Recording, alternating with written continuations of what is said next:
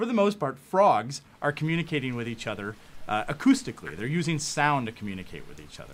Males will call at night. Sometimes they form choruses. Many people are familiar with choruses of calling frogs.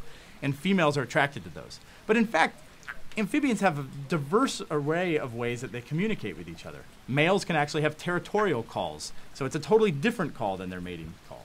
In some cases, there are frogs that live in places where there's so much noise that it actually isn't really beneficial to them to call, right? There's so much background noise. And so instead, some species that occur in very noisy mountain streams do foot flagging, is one term for it. So instead what they do is they have very colorful feet, and so males will sit on rocks and do this as a display.